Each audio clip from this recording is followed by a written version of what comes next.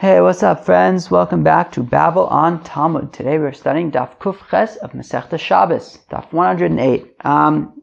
Cool daf. It's not too challenging. Lots of like agadic. I don't even know if agadic is the right word, but yeah, that kind of a vibe. Let's get started, friends. We're 4 lines into the page on Daf Kuf Ches Amud Aleph. Chai v'ov chulei. So we had said in our Mishnah that basically, if you bruise a bird or a undomesticated animal, you're going to be chayiv a korban chatas. So, so basically the fact that you're chayiv to bring a korban chatas for a bird, if you bruise it, means that a bird must be considered to have to have hide. Okay? Rav Huna says, Rav Huna, Kosvin tefillin al gabe or shel of tahor. Okay, you would be permitted to write tefillin on the hide of a pure bird. Okay, fine. You hear that, friends? You can write tefillin on bird skin. Okay. Amar Rav Yosef, my kamash malan this leor. So Rav Yosef says, what's the big deal? What's Rav Huna teaching us? That birds have hide? Tanina. We already know that from our Mishnah, of course. Hachova b'ayin chayiv. That if you bruise a bird, you will be chayiv for bruising on Shabbos, which means that birds have hides. Amalei Abaye tuva kamash malan. Abaye says to Rav Yosef, what do you mean? Rav Huna is teaching us a lot of stuff. De'imi masnisin, because if we only had our Mishnah, havamina came into isbei nikve lo. Because if we only had our Mishnah, which says that you're chayiv for bruising a bird, so I might think, okay, sure, it has a hide, but that hide, because of all the feathers on the bird, that hide is going to have lots of holes in it. And because of all the holes, maybe I shouldn't be able to use bird hide for tefillin. Kamash malan. So rather, says Abaye, what Rav Huna is teaching us is that Keda'amir b'mayrava, like they say in Eretz Yisrael, that kol nekev she'adio overes alav eno nekev. Any hole that the ink of the tefillin, or the ink of whatever you're writing, would pass over it, i.e. and not, I guess, go through to the other side, so then it is not considered a hole, and you would be allowed to use it for tefillin. Okay? Masav Reb Zera. Reb Zera asks the kasha, bichnafov. Oh, very good. So it says by an olas ha'of, very exciting, that when you bring a korban ola, of course, is a sacrifice that goes 100% on the mizbeach. It's 100% for God. Now, by in korban ola, that is a bird. So the interesting thing is that you actually put the bird on the mizbeach with all of its feathers, right? In general, you remove the hide from a animal. However, the bird you put on with its feather, and the reason is because a bird offering is generally for a poor person who can afford the more expensive offerings. And therefore, it wouldn't, if you take off the feathers from the bird, so that you wouldn't really be putting very much on the mizbech, and it wouldn't look very mechubad for this offering that looks kind of very small. So, in order to make the offering look more wholesome, you put it on the mizbech even with its feathers, and even though the feathers won't smell particularly good when they're burning. So it says there in bichnafab, so that you put the bird on the mizbeach with its feathers and of course with its skin. So lahachshir esaor. So to say that even the hide, even the skin of the bird, you're permitted to put on the mizbeach. Now, Reb Zera asks, "Visakadaitech orhu," and if it would enter your mind that the skin of the bird is considered like hide of an animal, well then hechi marbele kra. So Reb Zera wants to say, how could it be that the pasuk would say that you're allowed to put the skin of the bird on the mizbeach if the skin of the bird is like hide, is like or? Because after all, we know that by korbanos, from animals, you have to remove the or from the animal. So if we're saying that the skin of the bird is like or, well then how could it possibly be that the Torah is saying that you're allowed to put the bird on the mizbeach with its feathers and with its skin, if its skin is like or, and we know that or needs to be removed before the animal or the bird is put on the mizbeach. So that is Reb Zera's kasha. How could we be assuming that birds have or if we're saying that the or of a bird is allowed to go on the mizbeach or is not allowed on the mizbeach? Some of the Abaye or who Rachmana Rabbi. Abaye says Reb Zera. That's exactly the point. The point is that birds do have or, they do have hides. Okay, it's considered a hide. And that's the whole point, is that in general, we don't put hide on the Mizbeach. But the Chiddush is that when it comes to a bird, even though it has or, you're nonetheless allowed to put it on the Mizbeach, out of kavod for the ani who is bringing his modest korban. Okay? Ikeda Amri, those who say, Amr Zera af ananami tanina. So there are those who explain it in the following way, which is that Reb Zera isn't asking a question on us, right? On saying that you're allowed, that Rav Huna is saying that you're allowed to write tefillin on bird hide, and the assumption in our Mishnah that birds have hide, have or, because of the bruising. So Reb Zera is not asking a question; he's actually supporting that. He says, "Oh, by the way, afan nami tanina. We also have a Mishnah, or maybe a Brisa. Usually Tanina would be Mishnah, but I think here Lamaisa it's a Brisa. Bichnaf of l'rabo says ha'or. As it says that by an olas ha'of, that you put it on the Mizbeach with its feathers, i.e., including its hide. Now, Iyamart bishlama orhu, and now Reb Zera is saying, you see, now I understand, if we're saying that birds have hide, that's exactly the Chiddush.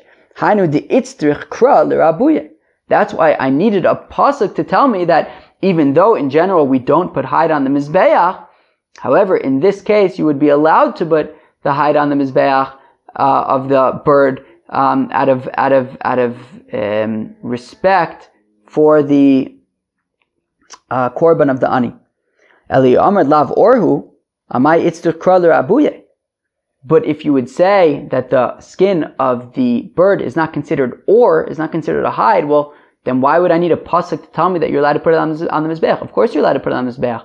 Why shouldn't you be allowed to? So, Amar le Abaye, le'olam emelach lav orhu. Abaye says, no, really, I'll make the argument that the hide of a bird is actually not considered, that the skin of a bird is not considered hide. And why do you need a pasuk to then include that you're allowed to put the skin of a bird on the mizbeach? Because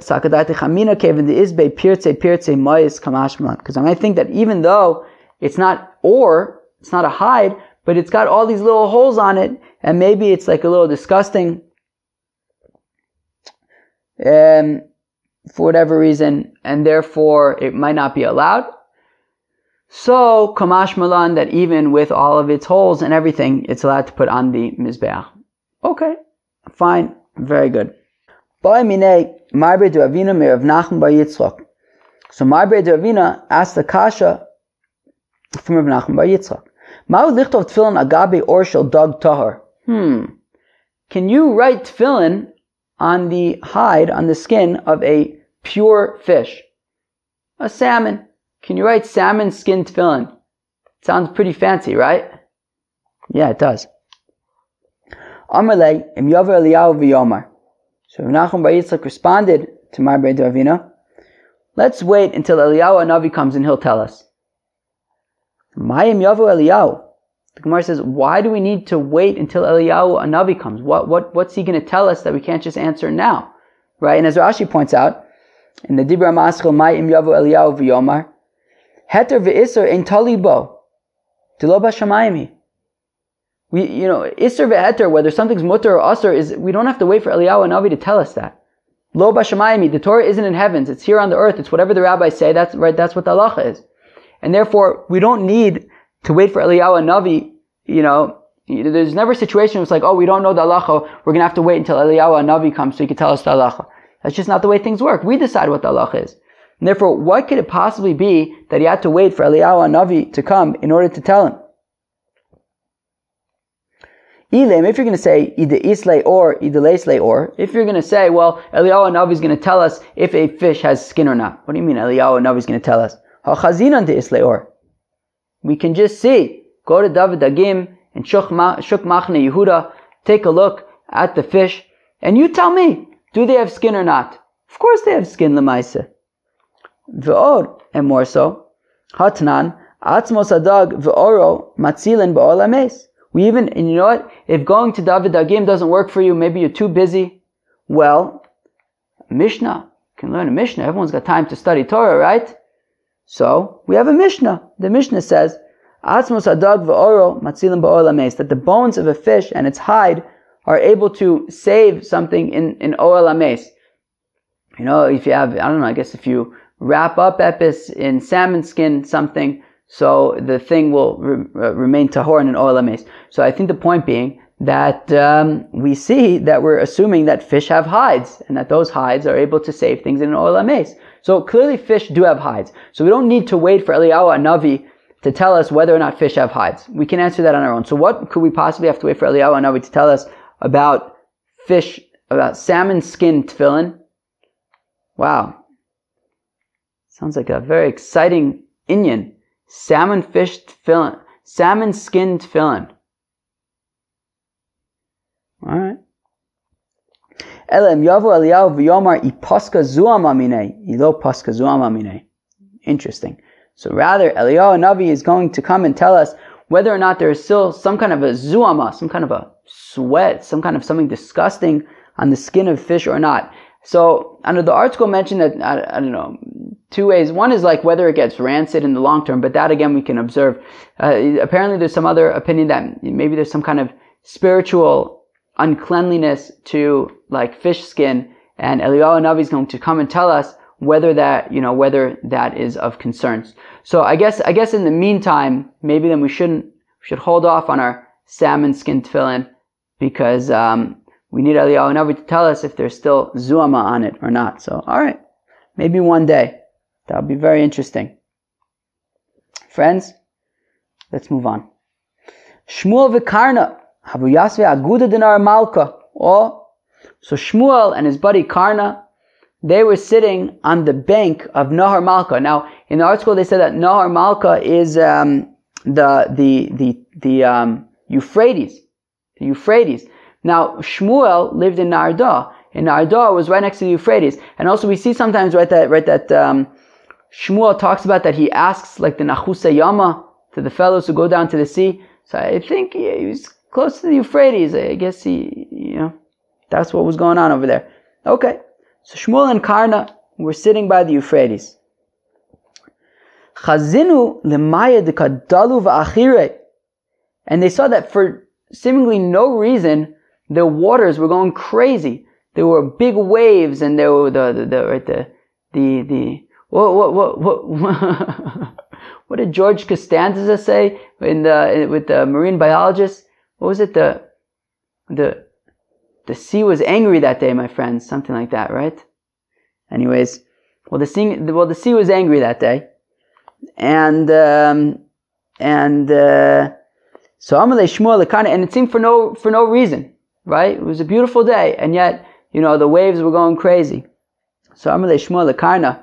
So Shmuel said to his friend Karna, I know what's going on. There was a great teacher who's coming from Eretz Yisrael to Bavel,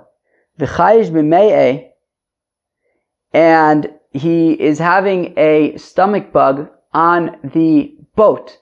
V'kadalu maya lakbule ape kame.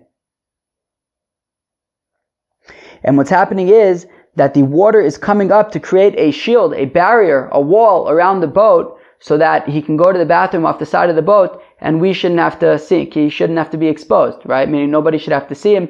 It's ki'ilu as the water is creating a barrier, a wall to give him privacy.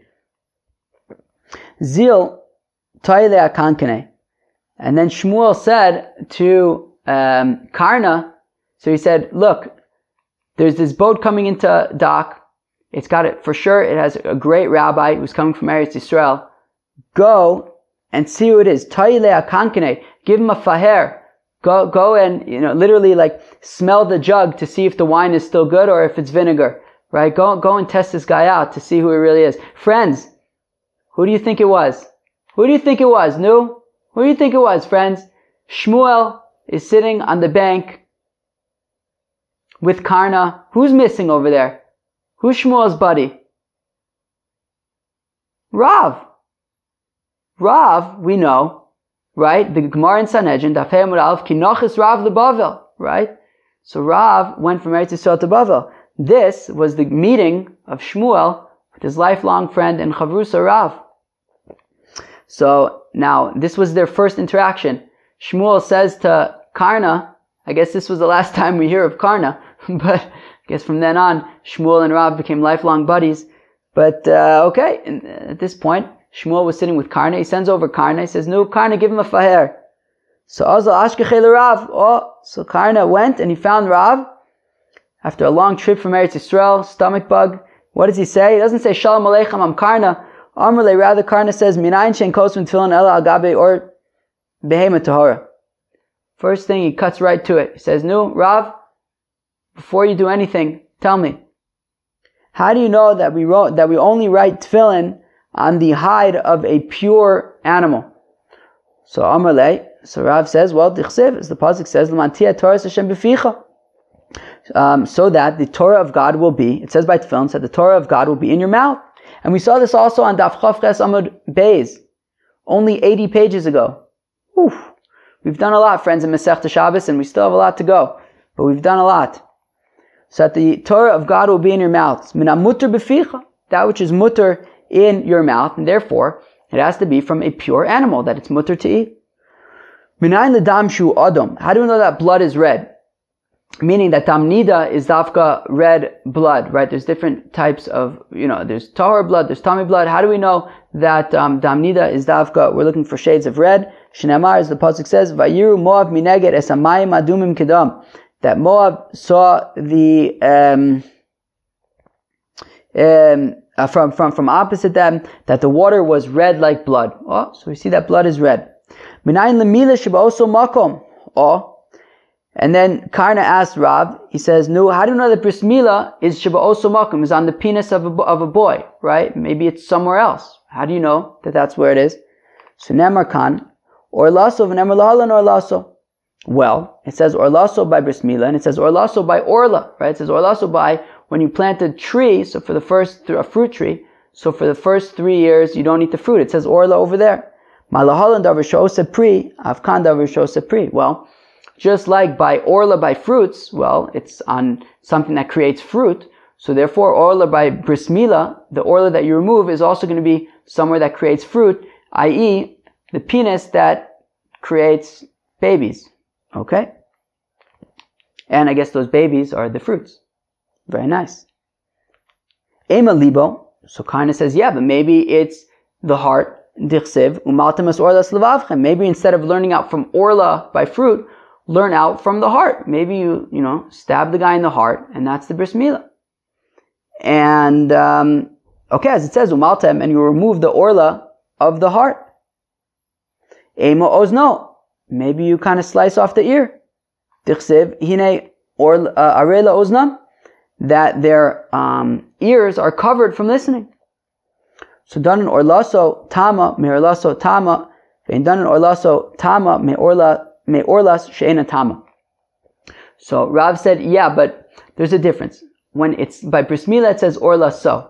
By orla, like by fruit trees, it also says orlaso.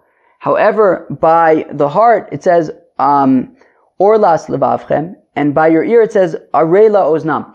The difference is, orlaso includes it, right? This is like some kind of grammar thing, right? It's funny, I know like Hebrew grammar a little bit better than I know English. Well, I don't really know any English grammar, but I know how to speak English effectively, I would say. Anyways, no. So by orla by bris milah, and by orla by like orla by fruit trees. So it says orla so. It's orla, right? And whereas, let's say by the heart, it's orlas levavchem. Keilu. Orlas is not a word on its own. It needs, you see, I don't know these words, but it needs like something to be describing. The orla of the heart. Also the same thing, arela oznam, right? Their ears are covered. But like Kilu, arela can't stand, arela what? Well, arela oznam. Orla so means it's orla, I guess, whatever context we're in, but it doesn't necessarily need, it can stand on its own, that word. So therefore, We're going to learn or laso from or laso, but we're not going to learn or laso from orlas or arela, things that aren't complete in their own right, but need sort of another word to go along with them. That's why we can learn it out from orla by fruit trees, and therefore it is on the part of a man's body that creates fruit. Okay? Amalei Maishmach. So then Rav says to this fellow, he says, what's your name? Karna. He says, my name is Karna. I guess they were having this whole dialogue before he even introduced himself. Amalei Yeraiva the Tepukle Karna Be'ene. Very nice. So Rav gave him a bracha. He said, may it be the will of God that you should get. So Karna, of course, means a horn. A Karen is a horn. So Rav says, may it be the will that the Eibishter should give you a horn in your eye. Okay? And I guess that they were friends. Lifelong buddies from then on. Okay, very good. The Sof Aile Shmuel Leveise. Now, after this encounter, Shmuel now brought Rav to his house. Ochle Naima Desaire, and Shmuel gave Rav barley bread, v'chasa deharsana, fried fish, v'ashke shichro, gave him beer, v'lo achvele beis hakise, and he didn't show him where the bathroom was, kechi de l'shtalshel, so that Rav will get diarrhea. Oh my gosh, this is like some welcome, man.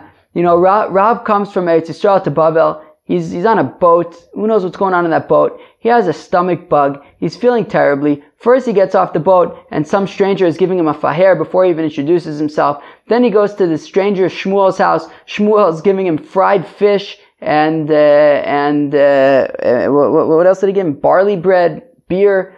Just it said he can, get diarrhea. He's like, what the heck is going on in this place? What are these people trying to do to me? So now apparently Shmuel, as Rashi says, Shmuel in the Dibra Maskul Ochle Naima Desaire, he says Derofe Haya Shmuel. Apparently Shmuel was a doctor, and we're going to see some of Shmuel's remedies on the next Amud. But apparently Shmuel was a doctor. Now, it doesn't really get better than that, right? A Talmud Chacham and a doctor. Wow, he must have been some catch, huh? Anyways, but Rav apparently didn't think so. Light Rav v'Amar man de mitzayron lo lukmua le bane v'chenav. So Rav said, and he cursed Shmuel, and he said, somebody who's giving me such pain, such difficulty, such discomfort, he should not have any sons. And so happened. Shmuel did not have any sons. Of course, there's the daughter of Shmuel, that unfortunately was taken captive. That was one of the daughters of Shmuel. They didn't have any sons. All right. Yeah, interesting introduction to Rav, of Rav to Bavel. Okay. Says the Gemara, Kitanoi, so it's machlokas tanoim lemaise. What's machlokas tanoim? Minayin lemila sheboso makom. Oh, okay. How do we know that bris milah is on the penis? Shneimar, as the pasuk says, Nemar kan or laso, Nemar lahalan or laso, malahalan davar shosa pri, afkan davar shosa pri, divrei Yoshia. Oh, very good. So, it says by bris milah or laso. It says by orla, by trees, or laso. So just like over there, it's something that creates fruits. So also on the man, it's going to be on the part of the man that creates fruits. That is Rabbi Yoshia's opinion. Rabbi Nassan Omer, says the holy Rabbi Nassan, Enu tzarich. No, you don't need that limud. Hareyu Omer v'arel zachar asher lo yimal as b'sar or laso. That a zachar, a male, who does not do bris milah. So makom shenikar ben zachus l'nekeva. So what's this bris milah? What does that have to do with zachar, with males? Well, it's done on the part of the body that is different between males and females. Okay, very good. Taner Abanan, the rabbis taught, Kozvin tefillin al gabe or behema Torah, al gabe or chaya Torah. Okay, so we learn in a brayso that you're allowed to write tefillin on the hide of a pure animal and on the hide of a pure undomesticated, right? Pure domesticated animal and the hide of a pure undomesticated animal. Okay, very exciting. V'agabe or nevelo sutrefo shelayin, and not just domesticated and undomesticated pure animals that were shechted, but even on domesticated and undomesticated hides of pure animals that just kind of died, nevela, utrefa, or they had some kind of a disease. No problem. You can still use their hides. V'nichrachos b'sayran, and you can wrap up the parchments in the hair of these animals. V'nisparos b'gidan, and you could sew shut the boxes with their sinews, right? They make everything in the tefillin, of course, comes from the animal. So the threads, everything comes from the animal. And it's halacha l'Moshe Misinai that the parchments of the tefillin are wrapped in the hair of the animal, and that the boxes are sewn shut with the sinews, some kind of threads made from the sinews of the animals. Aval, and kosvan lo agabi or be'matmeya, but we don't write tefillin on the hide of an impure animal, v'lo agabi or chaya, a domesticated animal, v'lo agabi or chaya tmeya, and not on the hide of an undomesticated impure animal. And of course, it goes without saying that you're not going to write tefillin on nevelas or trefas of those impure animals. Okay? And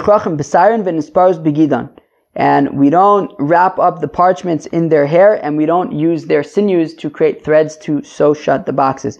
And this question shall baisusi echad as Rabbi Yoshua Agirsi. So, and this was the question that a baisusi asked Rabbi Yoshua Agirsi.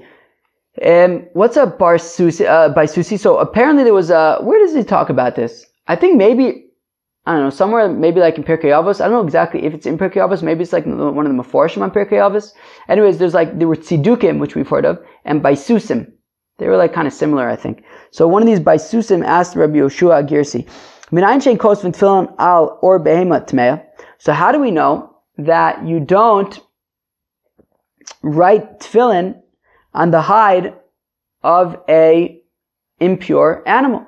How do we know that we don't write tefillin on the hide of an impure animal? Dichsev, it's because, of course, right? L'mantia Torah Hashem b'ficha, so that the Torah of God, it says by tefillin that the Torah of God should be in your mouth. Midavar mutar b'ficha. And of course, that means something that is permissible for you to eat. Therefore, it would have to be a pure animal. But if that's the case, then how come we said that you would be allowed to write tefillin on the hide of a pure animal, of a kosher animal, even if it's a nevela or a treifa? How come you'd be allowed to write tefillin on that hide? You can't eat nevela and treifa.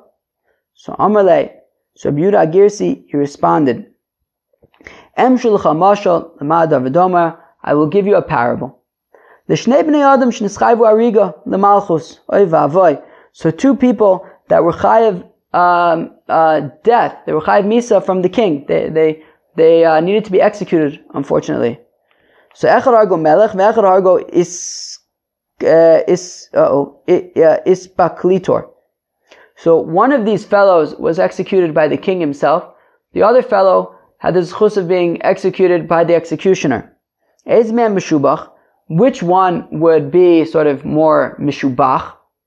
Haveyomer zeshar go melech. It would, be better. I mean, better is relative, I guess, in this case, but it would be better to be killed by the king, right? So here also, if we're talking about making tefillin, which tefillin would you prefer? Tefillin of an animal that was killed by God, i.e. a nevela or treifa, or the tefillin of an animal that was killed by some shnuk, by some shmendrik. Of course, it's very mishubach, it's very high level to have tefillin of an animal that was killed by God himself, a nevela or treifa. Well, if nevelas and treifas are so geshmak, well then why can't we eat them? To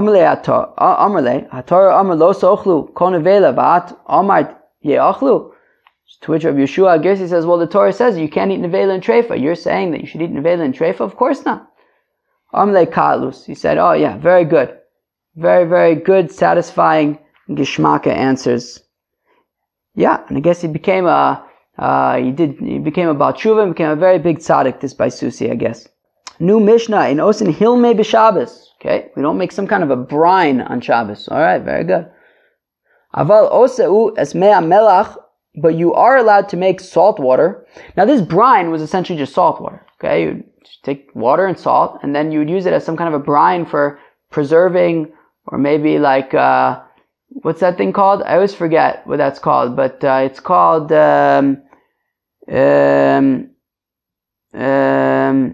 fermenting. Yeah.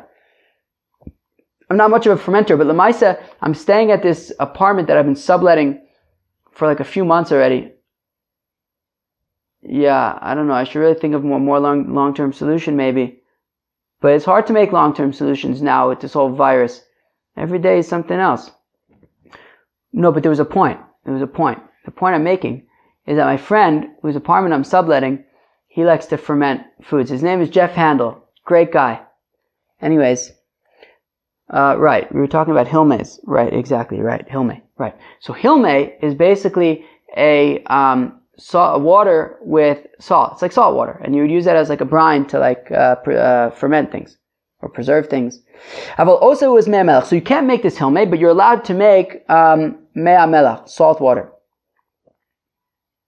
You would be allowed to make salt water. And you could dip your bread in this salt water, and you could put the salt water into a cooked food, and that's no problem. Seder. Amar Rabbi Yossi v'lo hu hilme bein meruba uvein muat. Rabbi Yossi says, you're not going to fool me. I don't care if it's a lot of salt water. I don't care if it's a little salt water. Don't call this a hilme and say it's usr, and that's just salt water in there, it's mutter. It's all the same. Just like you're not allowed to make hilme, you're also not allowed to make salt water. I don't care that it's smaller quantities. Ve'elu ein mei melach mutarin. Rabbi Yossi says, if you want to know what would be mei melach that would be permitted to make, no sin shemen chatchil l'soch hamayim l'soch hamelach. If you want to know what kind of salt water you can make, you would first have to add oil, either first to the salt or to the water, but you can't have the salt and the water interacting directly. That would be too potent. You have to first put oil in one of the ingredients to ensure that it won't be it will never be a strong kind of fermenter. Says the Gemara, Maika Amar, what is the Mishnah saying, right? What exactly is hilme? What's mei melach? What is the difference? Amar Rav Yehuda, Amar Shmuel, Hachi Kamer. This is what the Mishnah is saying. In osen mei melach merubin, haval oseu mei melach mu'atin. So Rav Yehuda says in the name of Shmuel that when it says in the Mishnah you're not allowed to make hilme, but you are allowed to make mei melach, it means do not make a lot of salt water, but you can make a little bit of salt water. Dip your bread in there, put it in your food, it's fine. Amar Rabbi Yossi, Falau hilme ben Ruben ben mu'atin. Rabbi Yossi says you're not going to fool me. It's still hilme, even though you're only making a little bit of it. And so the Gemara wants to say, and therefore what? Meaning, all Rabbi Yossi is saying is that it's hilme, whether it's a lot or whether it's a little. So does that mean that whether it's a lot, whether it's a little, it's mutter? Or does it mean whether it's a lot, whether it's a little, it's asr? So, that's what the Gemara wants to know right now. Ibayilu, they ask, Rabbi Yehuda le'esor or le'atir? Is Rabbi Yossi saying that a lot of salt water and a little salt water are the same thing, and therefore it is forbidden either way? Or is he saying that they're the same thing, and therefore it's mutter even to have a lot of it? So Rav Yehuda lahatir. So Rav Yehuda says he's coming to be matir. He's coming to say that even if you create a lot of salt water, it's mutter. Hilme is mutter. So whereas the Tanna Kama says Hilme is asr, only little quantities is mutter. Rav Yossi is saying that even large quantities are mutter. Midilokhtani Rav Yossi oser. From the fact that it doesn't say that Rabbi Yossi says that this stuff is asr, it must mean that he's coming to say that they're both the same and that they're both mutter. Amalei Rabba. So now Rabba says to Rav Yehuda, his Rebbe Rav Yehuda, Hamid Seifa ve'elu ein mei melach amutarin. But from the fact that immediately after Rabbi Yossi says that large quantities and small quantities are all the same, he then says, and by the way, if you want to make salt water, this is what you would have to do in order to make it. That must mean that what Rabbi Yossi is saying is that actually both hilme and smaller quantities of salt water are forbidden, and then he's saying, if you really want to make salt water, do it in this manner. So clearly he's coming to say that whereas the Tanna Kama allows hilme, no, Tanna Kama does not allow hilme, but Tanna Kama allows smaller quantities. Rabbi Yossi is saying, no, I don't care the size, the amount of salt water you're making. It's still going to be asur, But if you want to have salt water, just add some oil first and then it's okay. Elo, Amar Rabba le'asor.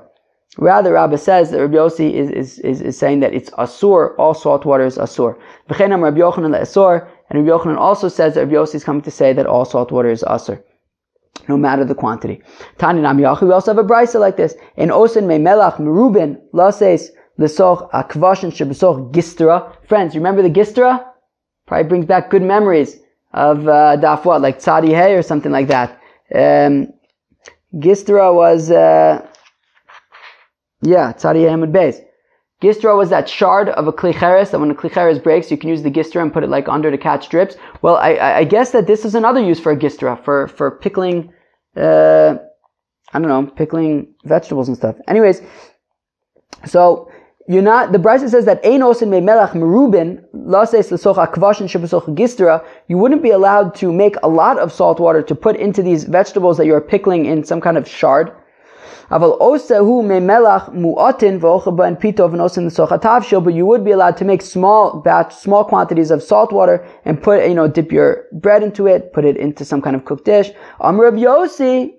Says Rabbi Yossi, v'chimipnei sha'alalu merubin, v'alalu mu'atin, halalu asurin, v'alalu mutarin. Says Rabbi Yossi, what?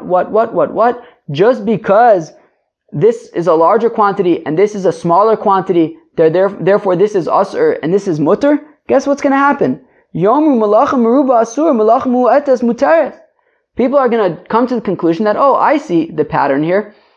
Doing a lot of melacha is what's not allowed. But doing a little bit of melacha on Shabbos is mutter. And that will lead to problems. Ela, elu ve'elu asurin hein. Rather, says Rabbi Yossi, they are both asur. Now friends, if it doesn't get clearer than that, then I don't know how else we could say it. So it's pretty clear from this brisa that Rabbi Yossi's opinion is that what he's saying is that whether it's a lot of salt water, whether it's a little salt water, it's going to be forbidden. If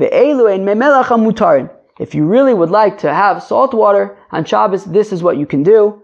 Nosin shemen umelach o shemen v'mayim uvavad shliten mayim umelach lechatchila.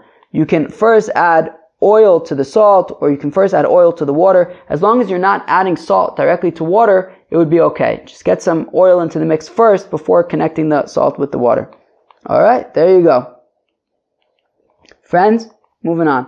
Tani, Rabbi Yidul bar Chaviva taught Rabbi Yehuda bar Chaviva in Osen me melach azin. You're not allowed to make strong salt water. My me melach azin. What is strong salt water? Rav Yosef bar Abba. Friends, who's Rav Yosef bar Abba? I don't know. Apparently Rav Yosef, which is interesting because Rabba and Rav Yosef, right? They were contemporaries. But Rav Yosef was Rav Yosef bar Chia. This is Rav Yosef bar Abba. So, I don't know. But anyways, Rabbi and Rav Yosef bar Abba damir tarvayu kol shabeitza tzafa ba'in. So strong salt water is salt water that a egg floats in it. If the egg can float in it, it's strong salt water. Don't make that on Shabbos. V'chama, how do you how much salt needs to go into this water in order to make this strong salt water that eggs float in? Abaye says, trei tilse milcha v'tilsa maya. Well, 2/3 salt, 1/3 water. L'may avdele, amar biabo lemur yisa. Why do you make such a strong salt water mixture? Well, for brining fish. Herring. You want to make herring. So, take some water, take some salt, take some fish, make herring. It's also recommended that the fish be herring. That's important. Tani, Rabbi Yehuda bar Chaviva, taught Rabbi Yehuda bar Chaviva, in molchen snon uveitze b'Shabbos, we do not salt radishes and eggs on Shabbos. Rav Chizkiya, Mishmei da Abaye, Amar snon asur uveitze muteres. Rav Chizkiya said in the name of Abaye that snon you would not be able to salt on Shabbos, but eggs you may. Amar Rav Nachman, Mereish ava malachna pugla. Rav Nachman says, initially, I would salt radishes on Shabbos. Amina afsudi kamav sidnale. He figured, look, by adding salt to the radishes, I'm making them worse. Damar Shmuel, because Shmuel said, Pugla chorfe maile. Because Shmuel said that sharp radishes are very good for you. But by adding salt, I'm weakening them. I'm releasing some of the sharpness, and therefore I figured I'm making them worse, and therefore it should be okay to salt them. I'm not, making them, I'm not being misaking them on Shabbos, I'm being mikalkel. So it should be okay. Came the Shamayna, Leha, L'chiyasa Ula, Ve'amr b'mayrava, Malche Kishrei, Mamlach lo malachna. However, says Rav Nachman, that once he heard what Ula said when he came from Eretz Yisrael to Bavel, and he said that in Eretz Yisrael they salt heaps and heaps of these radishes. So then I realized, okay, I guess it's very good to be salting these radishes, in which case I probably shouldn't be doing that on Shabbos. Mimlach lo malachna. So I no longer salt these radishes on Shabbos. Tavule vade matbilna, but certainly I would have no problem, dipping into some kind of a salt water thing, but not like creating pickles from these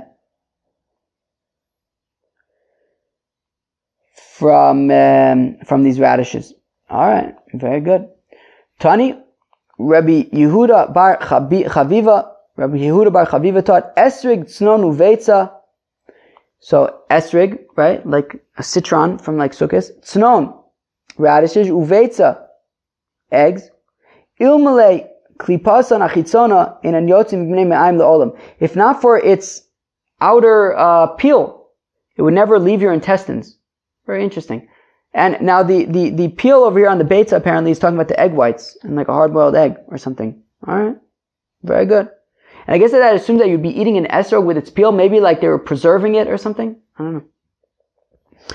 Kiasa Rav Dimi Amar, when Rav Dimi came from Eretz Yisrael to Bavel, he said, "Me olam lo tava gava b'yama disdom." A person never drowned, never sank in the Dead Sea. Amar Rav Yosef, afucha stom v'afucha mila. Rav Yosef said, just like stone was overturned, well, also what these words of Rav Dimi are backwards. They don't make any sense. Gavru dulo tava, kshura tava. Well, I don't understand what he's saying. What, like a person has never drowned in the Dead Sea, but like a beam has drowned in the Dead Sea? Obviously not. The Dead Sea is like really salty and nothing drowns. So Amalei Abaye lomibaya kamar. No, Abaye says Abaye. No, he's saying lomibaya. Lomibaya kshura dafilu b'chomemos shebaolam lo tava. No, even a beam that in all the rivers of the world, a beam is not going to sink; it's going to float. Ela afilu gavra de tava b'chomemos shebaolam b'yama destom lo tava. What he's saying is that even a person who, in general, people do sink in water. That's why we need to learn how to swim, so that we don't sink.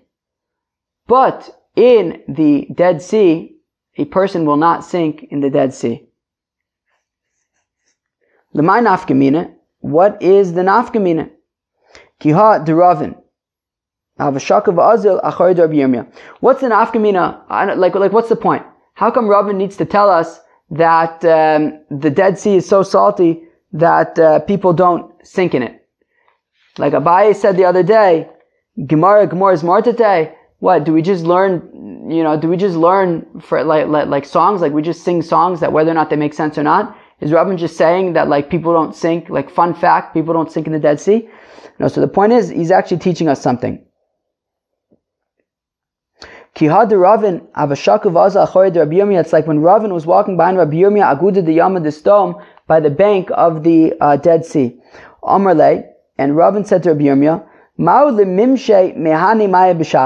would I be able to take some of this water from the Dead Sea on Shabbos and rub it on my eyes? Apparently the assumption was that rubbing, right, that the water of the Dead Sea was good for your eyes. So Amarle Shapir Dami. Rabbi Yirmiyah said it's no problem because it's not clear, if you just take some water and rub it on your eye, it doesn't look like you're necessarily doing refuah on Yom Tov, on Shabbos, right? You're just rubbing some water on your eye, you could just be washing your face.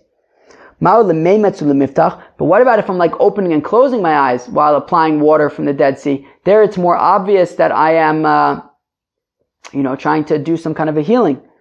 So Amrle Zolo Shamaiti. So Rabbi Yirmiyah says, the truth is, I don't know the answer to that specific question. However, Kayotze b'shamaiti. I did hear similar teachings. What are those? Dam Reb Zera, said Reb Zera, Zimnin Amar la Mishmei de Rav Masna, Zimnin Amar la Mishmei de Mar Ukva. Okay, so Reb Zera, sometimes he would say this in the name of Rav Masna, sometimes he would say the following in the name of Mar Ukva. The point is that he heard it in the name of both of them. Sometimes he would say it in the name of Rav Masna, sometimes he would say it in the name of Mar Ukva. Okay? V'tarvayu Mishmei de Avua de Shmuel v'Levi Amaran. Now, but both of them, nonetheless, they said the following. Basically, there was Mar Ukva and there was Rav Masna. They would both say the following two halachis. Now, these two halachis were said, one was from Avua de Shmuel and the other one was from Levi. Okay? Fine. Chad Omar, Yayin b'socha ayin aser al gava ayin mutter. Okay? So one of them, either Avua de Shmuel or Levi, one of them said that wine on top, inside of the eye on Shabbos is not allowed because it would be clear that you're doing it for refuah, but on top of the eye would be acceptable because it doesn't necessarily look like it would be refuah. I don't know, maybe you're somehow washing your face with wine. V'chad amar rok tefel afilu al gav ha'ayin aser. The other one says that if it comes to spit in the morning before you've brushed your teeth, morning spit, even on top of your eye would not be allowed because it's clear, like, why are you putting spit on your eye? It must be for refuah. Okay, so the point being, so what was Ravin's point in saying, or what is it, Rav Dimi? What was Rav Dimi's point in saying that nobody has ever drowned in the Dead Sea? The point was that it's highly salty, and that's why nobody is drowned. And the nafkamina is, in terms of refuah on Shabbos, you have to, it has medicinal purposes. It's special water. It's not just regular water, and it can be used for refuah on Shabbos. Therefore, the question is, how exactly would you do it? You have to make sure that you're not being too obvious about it, because we know that refuah on Shabbos is not allowed. So therefore, you wouldn't want to be too obvious that you're doing something for refuah. So therefore, we said that you'd be allowed to rub it on your eyes, but it sounds like opening and closing your eyes might be a problem because it would be too obvious that you're doing it for refuah. So now the Gemara wants to suggest, so remember, we had these two statements. One of them is that you're allowed to put wine on top of your eye, but not in your eye. And the other one was that you're not allowed to put spit either on top or in your eye. Very exciting. Morning spit, of course. So the question, who said what? Which one's Avua de Shmuel and which one was Levi? So the Gemara wants to say that so let's say that it's Avua de Shmuel who was the one who said that you're allowed to put wine on top of your eye but not in your eye. Because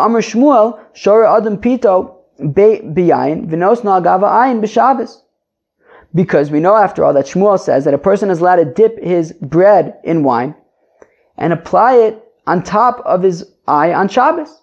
So we see that Shmuel says that you're allowed to put wine on top of your eye on Shabbos.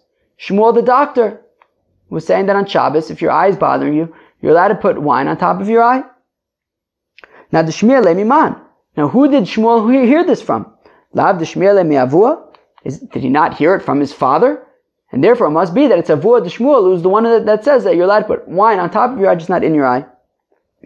But the Gemara says, come on, but according to that logic, Hada Amar Shmuel, guess what else Shmuel said? Rok tefel afilu agabi ha'ayin aser. Well, Shmuel also said the other statement, which is that morning spit, you're not even allowed to put on top of your eye. Well, the Shmuel miman, who did he hear that from? So if you're going to use the same logic to say, well, Mistama heard it from his father, well, El Levi v'lochado amar. But Levi then didn't say either one of the statements. Obviously, he said one of them, because we said that Levi said one statement, and Avua de Shmuel said the other statement. So rather,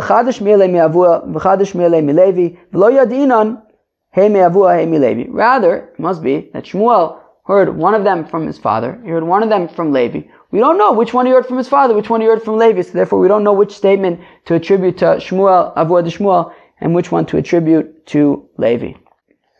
Amar Mar Ukva, Amar Shmuel, said Mar Ukva in the name of Shmuel. So now as Rashi points out, and as we also saw in Daf Nun Daled Amud Beis, Daf Nun Hey, which was already half a Masechta ago. We're on Daf Kuf Ches now. We're talking about Daf Nun Daled. Okay? But anyway, so Rashi says over here, 4 lines to the bottom of Rashi, Mar Ukva av Shchiach Gabi Mar Shmuel v'av Bezdin Oya B'yamav. So Mar Ukva was the Av Bezdin during the days of Shmuel, and he was also very regular to be by Shmuel. Okay, Shmuel and Mar Ukva would hang out, and the Gemara, the Rashi had said over there also that Mar Ukva was very wealthy as well. Amar Mar Ukva, Amar Shmuel, Shore Adam Kilorin Me'erev Shabbos. A person is permitted to soak some kind of an ointment from before Shabbos. And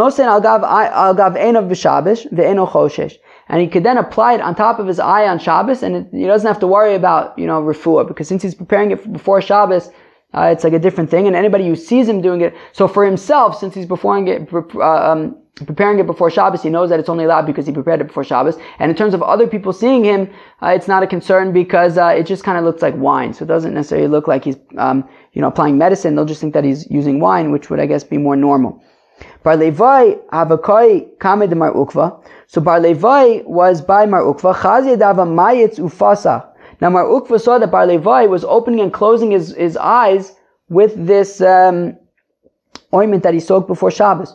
Amarle Kulehai Vade L'Shar Mar Shmuel. To which Mar Ukva said, "Hey, Bar Levi, Shmuel certainly did not allow you to open and close your eyes. That makes it so obvious that you're doing it l'refuah." Shalach le Rabbi Yanai le Mar Ukva. Rabbi Yanai sent a message to Mar Ukva. Lishadilan Mar mehanach kilorin de Mar Shmuel.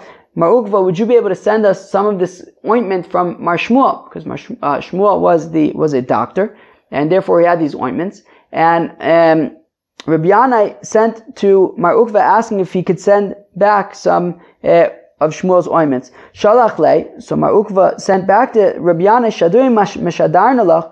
I'll send you some of the ointment that you asked for, sure. To lotei matzar ayin on us, so you don't say I'm stingy. However, Ella hachi amar Shmuel. This is what Shmuel said: Tova tipas sonen chachris urchitzas yadayim v'raglayim b'cham and arvis mikol kilorin shebe'olam. Better to put a drop of cold water into your eye in the morning and washing your hands and feet in warm water at night. That is better than all of the ointments that exist in the entire world. Okay. Tanin Am Yachi, we also learn in a brayso like this. Amar Rabbi Mona Mishum Rabbi Yehuda, says Rabbi Mona, the name of Rabbi Yehuda, Tova tipas sonen chachas urchitzas yadayim v'raglayim b'cham and arvis mikol kilorin shebe'olam. Putting a drop of cold water in your eye in the morning and washing your hands and legs in warm water in the evening is better than any ointments that there can possibly be in the entire world. Huaya Omer, Rabbi Mona would say, Yad la'ayin tikatzetz. If before you wash netilas yadayim in the morning, you put your hand to your eyes, better that your hand should be cut off. Yad lechotem tikatzetz. The same goes for if you put your hand to your nose. Yad lepet tikatzetz. And if you put your hand to your eyes. Yad leozen tikatzetz. No different for your ears. Yad lachsuda tikatzetz. I believe if you have a wound from bloodletting, do not touch that wound before washing your hands in the morning. Yad la'ama tikatzetz. If you touch your penis before washing your hands in the morning. Yad lepitabas. If you touch your anus before washing your hands in the morning, tikatzetz. In all of these cases, better that your hand should just be plopped off. Alright. Yad legigas tikatzetz. Don't touch your beer vat, your beer barrel, before washing your hands. So basically just wash your hands and then you can touch whatever you want, I guess. Yad mesame, how come? Because your hand blinds you. If you touch your eyes, machreshes, it makes you go deaf. If you touch your ears before washing your hands. Yad maile polipus, and if you touch your mouth or your nose, you're going to get some bad smells coming out of your mouth or your nose. So, friends, wash your hands and then touch whatever you want. Alright. So it's a little bit hard to kind of do a recap here, but at the beginning we talked about like hides of birds, fish, writing tefillin on them, and then we started getting into like saltwater discussions.